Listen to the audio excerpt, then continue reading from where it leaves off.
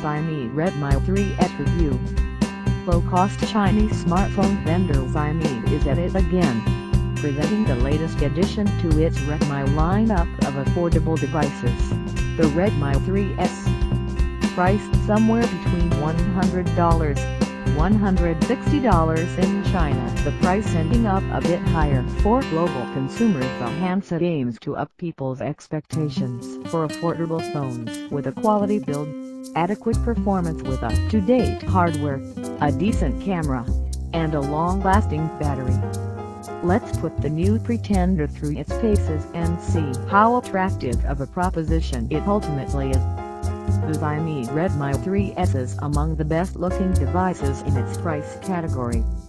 While the design is objectively generic, this is still an elegant phone made of metal, with plastic substituting the aluminum for the top and bottom parts to aid signal reception.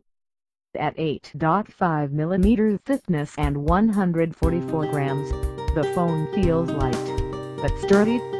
It has capacitive touch keys below the screen, the standard microSD port, and the fingerprint sensor is placed on the back.